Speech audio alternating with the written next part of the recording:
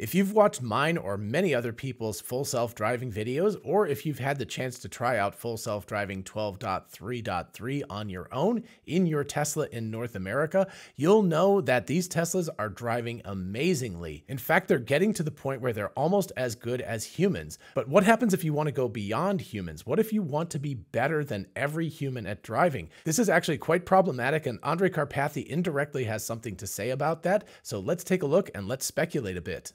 Hey y'all, it's Dr. Know-It-All. Like I said in the intro, this is going to be highly speculative. I'm just doing this based on my own understanding of things. I don't have any inside information from Tesla, so I want to start with that. But Andrej Karpathy did work at Tesla for quite a while before he was at OpenAI. Famously, he built their AI full self-driving division from scratch, basically, and so he actually knows quite a bit about what Tesla's doing. In the clip I'm about to show, Andrej is ostensibly talking about large language models, but I think this actually works for full self-driving as well. And a big shout out to AI Explained, who actually cut up the clip a lot and kind of shortened it up to make it a little bit more digestible. So thanks to him, I'll leave a link to his video in the description. You should definitely subscribe. It is an excellent channel, so I highly recommend it. Anyway, let's take a listen to this clip that starts at around the 9-minute and 30-second mark. Because the current models are just like not good enough.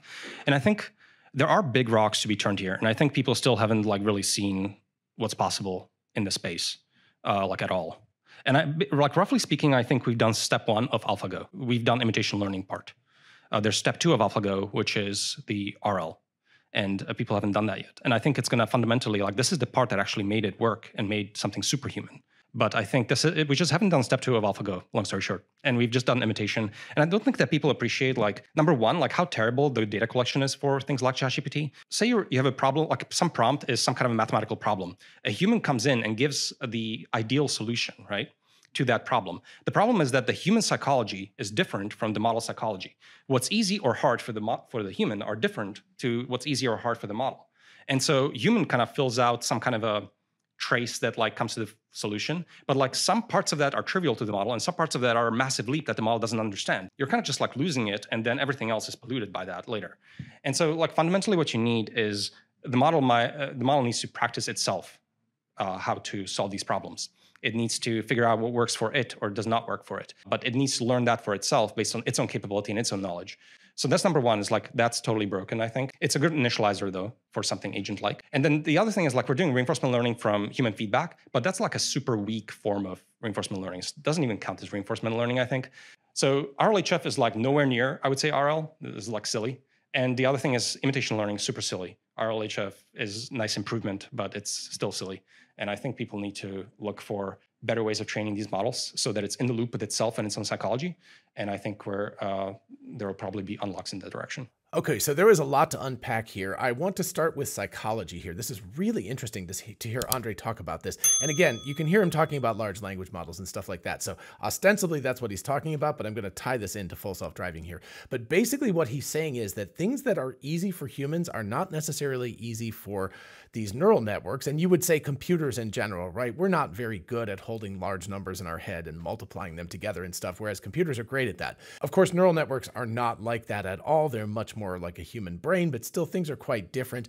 There were classic examples back in the early days, like 10 years ago. It seems like forever ago at this point, but looking at ImageNet and classifying images and classifying, I remember a specific paper talking about wolves versus dogs and how the classifier was really, really good at classifying between wolves and dogs. And people are like, wow, look at that. That's amazing. But then people started throwing in images of them playing in the yard with their dog in the snow. And all of a sudden the classifier was classifying them as wolves. Well, it turned out the classifier had not looked at the dog at all. It had looked at the image, and any image that had snow in it, it was like, oh, that's likely to be a wolf. So it wasn't paying any attention to the mammal that's the center of the picture. It was looking at the background. It was looking at the snow, and that was its determinant factor. So, you know, that was early days, and people have figured out things since then. But the problem with that is that the psychology, the brain of the neural network is not the brain of a human. And we make a big mistake if we think those two things are matched up. So what Andrej is saying is that the solution to this is reinforcement learning or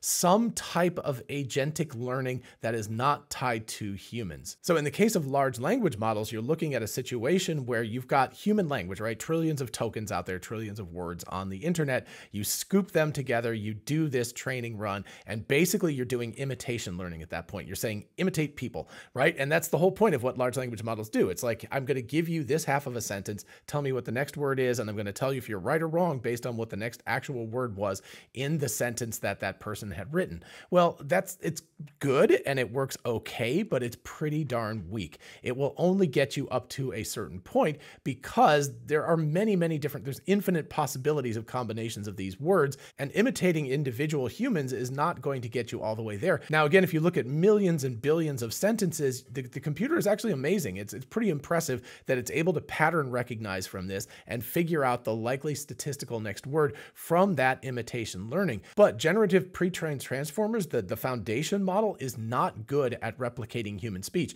which is where RLHF comes in, which is what Andrej also talks about, reinforcement learning with human feedback. That is famously like that it will generate two answers and the person picks the one they like the best or something. So there's a small amount of human feedback that comes in that trains this foundation model that spent a long, long time learning on its own just from doing all this autoregressive training by blocking out words, and it has to figure out the next word. Then you layer on top of that, so that's imitation learning because it's imitating humans. But then on top of that, you have to add reinforcement learning with human feedback. You have to add humans saying, I like this answer better than this answer. This sounds more natural. That is very labor intensive, very slow, very cumbersome. And Andrej is saying it's very, very weak. It's not that useful. And the comparison he's drawing is to AlphaGo versus AlphaZero. So AlphaGo, the thing that actually beat Lee Sedol back in 2015, I believe, or 2016. Anyway, when that happened, it was a big milestone because it was like the hardest game that humans knew how to play, and it was considered to be impossible for an artificial intelligence to learn, and yet it did, and it beat the best player in the world at the time.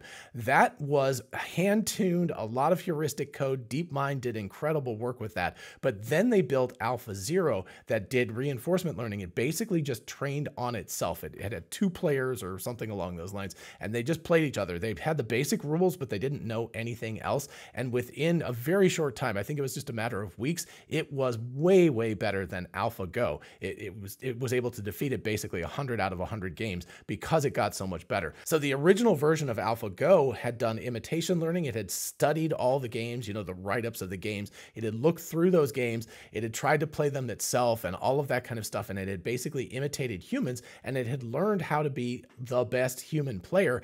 But when you suddenly release this thing from humans, when you release it to reinforce itself on its own, to kind of play itself, to learn its own psychology, learn the rules of the game on its own, when you get to that point, suddenly this thing gets way better than humans. And it's something where humans now look at these AlphaZero games and they actually learn stuff that no human in all of Go history had known how to do before. They're like, look at that move. That is a really beautiful sequence of moves that nobody even had thought to do in all of human history, right? That's the kind of thing that we're looking at. So we're talking about superhuman Go ability. And Andrej is saying you need to release large language models from this weak reinforcement learning procedure of doing RLHF. In fact, he's actually saying it needs to not be reinforcement learning at all. It needs to be something else. He doesn't apparently have an answer, although he might. Maybe it's in secret that he's working on that. But at the very least, the reinforcement learning that can go on with a large language model, when you take away the need for human generated text, when it can generate its own text and it can figure out whether that's good text or not, all of that kind of stuff can allow a large language model to get to superhuman writing ability or textual communication ability. And of course, you might start to see where full self-driving is going to tie into this. But first of all, we have to deal with the devil in the room, and that is regression to the mean. What does that mean? That means if you do this in a simple way, so let's say we have ChatGPT generate some sort of text, right? And then we utilize that to train the next version of ChatGPT. So we bring it into the model and we train on that. And then we keep adding more and more and more synthetic text until all we have is synthetic text that to train the next version. So ChatGPT 4 generates all the text to train ChatGPT 5. And then ChatGPT 5 generates all the text for ChatGPT 6 and 7, etc. The danger is that these are statistical models. What they do is they look for, you look for a Gaussian curve, right? You're looking for something that's like a bell curve, and you're like, oh, this is the most likely word right here that I would pick out next. The problem is that you can start regressing. You get rid of all the beautiful stuff, right? One of the things that's beautiful about language is that when, Shakespeare pulls a crazy word out of the air, for example, delve, interestingly enough, you can look at science papers, and if they have a lot of word delves in there, D-E-L-V-E, then you can determine that it's probably ChatGPT, because for whatever reason, it's locked onto that word and it thinks it's very likely.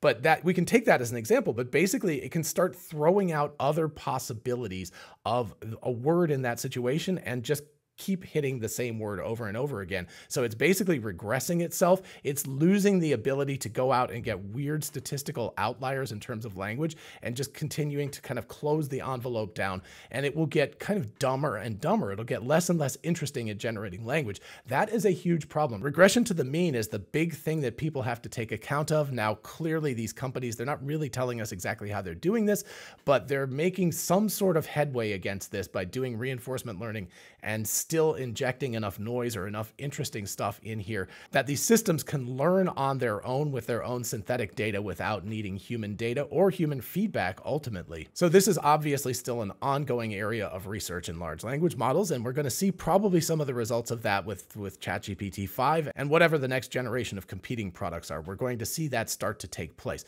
So how does this tie back into full self-driving? Well, full self-driving right now, up to this point, again, we don't know because we haven't had Tesla AI Day in a couple of years, but the last clue that we had was it was imitation learning solely. So what it was doing was sucking in a ton of data about good human drivers, right? They curate the data very carefully. So they don't take the crappy human drivers, they take the good ones, and they pull in those people's data and they look at how they drive. And then the neural network is training itself to imitate them. So this is very, very analogous to the original AlphaGo. Now, it's not analogous because they did a bunch of hand tuning and heuristics and all that kind of stuff with AlphaGo. But the basic procedure with AlphaGo was to imitate humans. It looked at human games and it figured out how human beings played, the best humans played, and it learned how to play from that input source. So same thing, as far as we know at this point, full self-driving is learning how to drive from the best human drivers. What that means is the best possibility of full self-driving under that regime of training, of only imitation with reinforcement,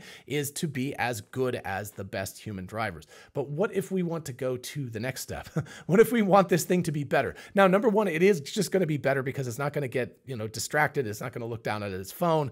It's not going to get tired. It's not going to go out drinking and, drive home. So even the best drivers, under some circumstances will not be the best drivers. So that can make full self-driving better than the best human driver because it'd be like the best human driver that's always right on it, that's really, really paying attention.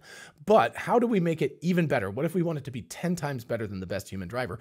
We can no longer do imitation learning because humans can only drive so well. That's the best we can do. So again, analogously with AlphaGo versus AlphaZero, AlphaZero, when it did its own psychology, when it learned how to play on its own, it was able to play so much better than humans that humans look at the games, they look at the trace of the games, and they learn new things. Like excellent, Go players, excellent human Go players actually have learned how to play the game differently based on AlphaZero. And that was all based on two alpha agents that played each other. They kept playing, and whoever would win, that would be reinforcement, and whoever lost, that would be de-reinforcement or whatever. So they learned to play each other. And you can tie that into what Tesla might be starting to do now. It's possible they're doing this already. It's possible they will do this in the future. Don't know. But in order to make the car drive, let's say 10 times or 100 times better than the best human driver, and we don't even really know what that means because we're locked in ourselves. We're like, oh, that's a good driver, but that person might suck compared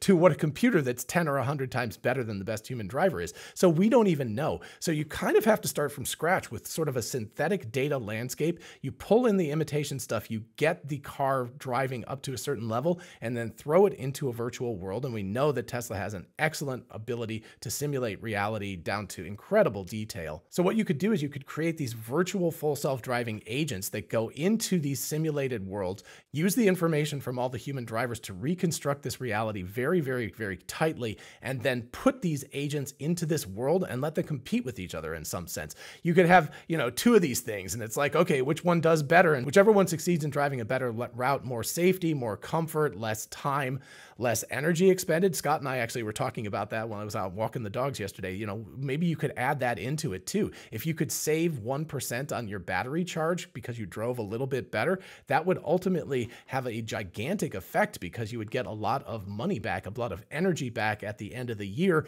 because the car was driving just that little bit better. So again, you know, it can have a bunch of factors in mind, but these things could compete against each other in these virtual arenas, and whoever wins keeps bumping up. And inside those synthetic worlds, they can get better and better and better. And then you can go out and test them in reality, and you can use those tests to both update your virtual arena to make it more accurate to the real world, but also to validate these full self-driving outcomes and see if they're getting better and better and beyond the best human driver. And of course, by letting them train on their own, you're letting them develop their own psychology, as Andrej says. You're letting them deal with a situation, create their own reality in their own way, not trying to imitate what a human is doing. And that will really free them from just being imitators of humans to being something different, to being able to do something in a different way than humans do it, and potentially much, much, much better, orders of magnitude better than the best human. And just to tie this back in, I want to bring up a post from Noam Brown,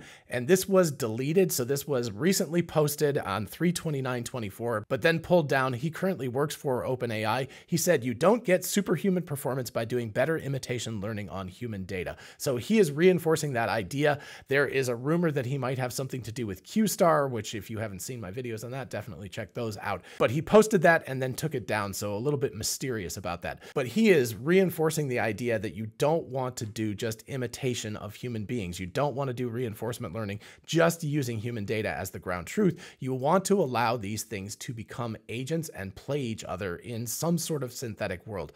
How do you deal with regression to the mean? That is an interesting question. In full self-driving, it might not be as much of an issue either. And that's the interesting part, because one of the cool things about language is we want flowery language. We want unexpected bon mot, right? So throw out a little French there to be unexpected. But with full self-driving, we may not actually want that craziness. But then again, we've been seeing some posts of full self-driving 12.3.x doing things like driving up on curbs, taking detours, going around construction sites onto dirt roads and things like that. And by the way, Scott, nice job of getting Ashok to actually respond to you. That was very cool. I'm going to do a video about that. I promised Scott I would leave that alone, but stay tuned. We'll be doing that very, very shortly. But anyway, these are the edge cases, and you could consider them to be the flowery word equivalent, right? They're the things, the unexpected words. These are situations in reality where you have unexpected things happen and the car is able to handle those unexpected things. So somehow they are dealing with this regression to the mean issue. That will, of course, continue to be a bigger and bigger problem if they go for more and more synthetic data for training. But again, there are ways of mitigating that, and I'm sure Tesla's got a lot of very smart people working on that.